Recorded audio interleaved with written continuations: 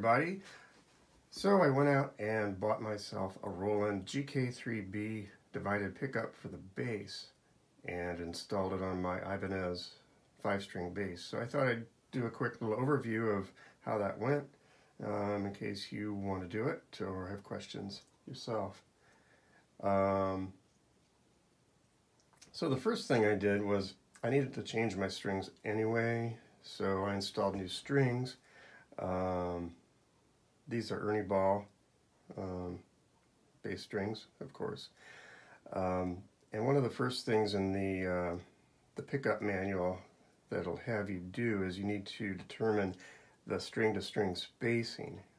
You can either measure it, which I did initially, so I have some digital calipers, and I just measured the distance from string to string with those. Came out roughly about 16 millimeters, give or take. And then I noticed they've got a handy-dandy gauge on the package insert for the pickup with 4 different string spacing options on there and markings. And like the manual tells you, all you got to do is slide it under the strings and line it up till it matches your particular bass.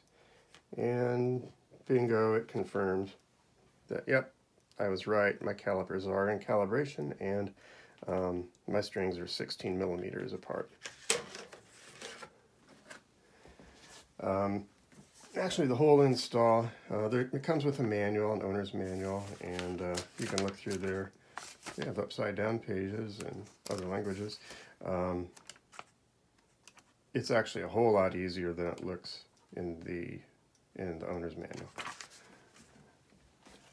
Anyway, after changing the strings, well, by the way, the reason I wanted to even do this was I've been happy with my bass being a non-GK, non-synthesized, accessible bass up till now, but playing Thriller, the bass part for Michael Jackson's Thriller in the group I play for, coming up, and I thought it'd be kind of fun to be able to come up with the bass sound similar to the synth bass sound in the Jackson recording, which was kind of tough to do with what I had. And I looked around for some other options, and there's pedals out there you can get, and Moog actually, oh yeah, and so after doing some research, from what I have read, the bass part in Michael Jackson's Thriller was done on a Moog, Mini Moog synthesizer. So I don't have one of those, and I looked around at some bass pedals that are out there, and I realized, hey, I already have a Roland GR-55, which I use with my guitars, so why not just see what I can do with that? So I went out and got the pickup, and I think it was $179, $189, I forget the exact price, but it's pretty close to buying a standalone guitar pedal, you know. So I got that and went about installing it, and I really didn't want to drill any holes in my bass because it's a really beautiful bass. I like it a lot, and I thought it'd be a good idea to make this so I can remove it and move it to a different instrument later if I decide I want to do that. So I went with the tape-on option, and it's really not too hard. They give you pretty good instructions in the user guide. So one of the first things you want to do is make sure your bass is clean. You don't have any grime or oil or dust on it when you go to install the tape. Because if you're gonna Sorry about the little glitch in the video. My camera turned off on me automatically there. Anyway, if you need new strings, now would be a good time to replace your strings before you install the pickup.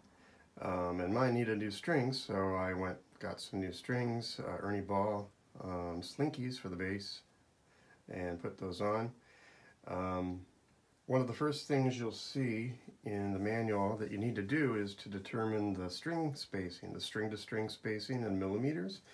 You can either measure that like I did with calipers, or they provide you a nice little gauge on the insert for the package with options for different string spacings. And the way you use that is just slide it under your strings and then line it up until each line goes right under your strings. And on mine it's 16 millimeters, which confirms what I measured with the calipers manually. And the reason you need to do that is, you probably can't see it from here, but there's a diagram that I put on the web page on my website for this video that shows you the side of the pickup. There's I forget which page it is in here. Oh yeah, it's page 8 in the manual. I don't know if you can see this, but there are little screws on the side of the pickup that you need to loosen, and there's a little itty-bitty screwdriver in the installation kit that you use for that. So you loosen those, and then you slide the there's a little post there that you can grab with your fingernails or your fingertips and slide so that it falls under whatever string spacing your bass is. In my case it's 16. Slide those over till it lines up, and then tighten it back down. Takes a little bit of coordination, but you got to be careful that you don't bend the thing or don't over tighten the screws. So you get that set, and that's one of the main things you need to do. So after you have the strings changed and adjusted the pickup spacing, you're going to work on attaching the pickup. So the first thing you need to do is figure out what location you want to put the pickup. The cable needs to come out from the bottom of the pickup, so it needs to face the bridge. Don't put it up here by the pickup. It needs to be this way, going down. And the limit, according to the manual, is the Roland pickup can be no more than 50 millimeters from the bridge, which is 50 millimeters is about 2 inches, and as you can see, mine is within that. And that's as close as I could get it because of just the design of the bridge and everything. So once you know where you want the pickup to go, you need to mark it because you're going to take this off. Mark it somehow. I just used a couple pieces of tape to show the outline of exactly where it was going to go. And, oh yeah, on mine, on the 5-string bass, there's a line. I don't know if you can see it, but there's a little indentation, a vertical line across the pickup. That needs to be, on this bass anyway, between the 2nd and 3rd strings. So between the D and the A string, right in the middle. And so you get that set and you mark the location. Once you've done that, tune up the strings, your new strings, if you put them on to your normal tuning, and then you need to adjust the height of the pickup. And there's all these different shims and spacers in this bag with the installation kit, so you just use whatever ones are appropriate to wedge under the pickup so that it's about 1.5 millimeters from each string. And there's a little gauge that they give you to do that. It's a little L-shaped piece of metal. It's a 1.5 millimeter gauge, and you use that to slide under each string as you're adjusting. And they tell you to, when you measure it, to hold down the string at the last fret, and then take your measurement, and then adjust the shims accordingly. So once you've got that kind of figured out, I'm going to take the strings off. I didn't take them all the way off. I just loosened them and pulled them over to the side, draped them down. And then you're going to attach everything once you've figured out the proper number of shims that you need to use. So there's tape, double-sided tape, backing tape in the bag. So you take that and you're going to apply it between the pickup and however many shims or pads that you had to use. And so when you put everything back down in the exact location that you marked, you want to press real firmly make sure it sticks really good. Oh yeah, and by the way, before you put the tape the thing down, make sure the area is real clean under there.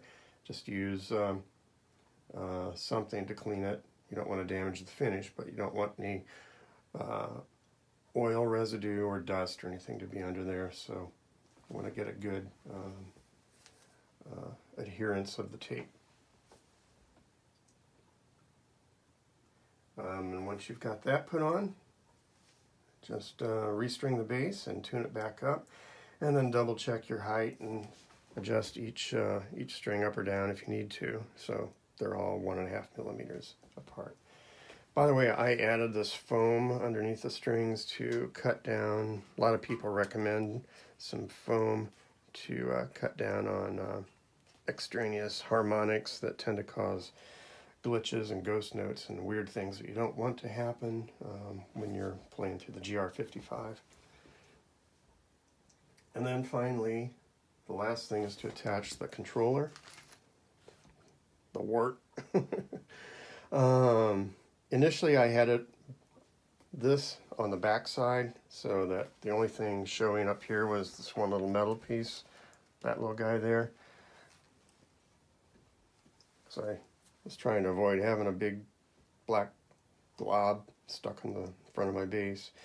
That didn't work out too well because when it's mounted down here, it bumps on your leg, your waist, and as you can see, there's switches and the volume knob and the selection switch here, and it's a real pain when you're playing and you bump that and your volume drops out, or you change patches accidentally. It's not a good thing. So I've flipped it around and put it on the top here. I'll see how that works the next time I play it. They give you an option to install it on top of the bridge with this extra bracket that's in the kit. I haven't done that. I really don't want to do that because then it would be way up here, and that's probably going to change the sound of the instrument even more. I don't know. I just didn't like that option. So that's where I'm at now. And oh yeah, so the last thing you need to do is attach the they give you a short little patch cable, a 1/4-inch guitar cable that goes from here on the controller over to your input or output, I guess, to be technically correct. Your normal 1/4-inch output right there. That way you can send both the signals both from the GK pickup and your normal bass pickups all through the 13-pin cable that attaches right here and goes to your GR-55 or whatever synth unit you're connecting to. So that's my story. I'm sticking to it. I hope this might be helpful to you. If you have any comments or questions, feel free to leave a reply on the webpage below, and I look forward to hearing from you. Thank you. Bye-bye.